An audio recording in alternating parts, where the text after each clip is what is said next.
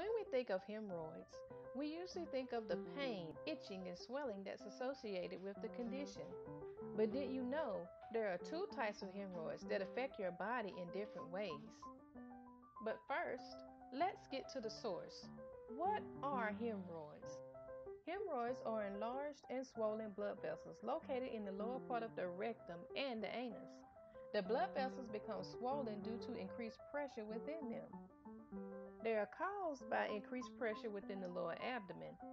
Some potential causes of hemorrhoids include straining at the time of a bowel movement, and this may be due to pregnancy, obesity, prolonged sitting, inflammatory bowel disease, anal intercourse, as well as rectal cancer. Let's get to the two types of hemorrhoids. First, we'll start with the internal hemorrhoids. Internal hemorrhoids are those that occur above the dentate line. Specifically, they are varicose veins draining the territory of branches of the superior rectal arteries.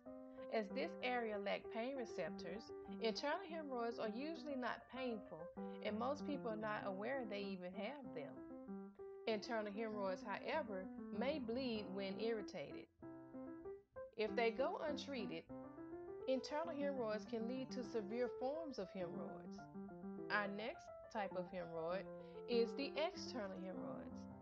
External hemorrhoids are those that occur below the dentate line. They may actually be concealed from view as well.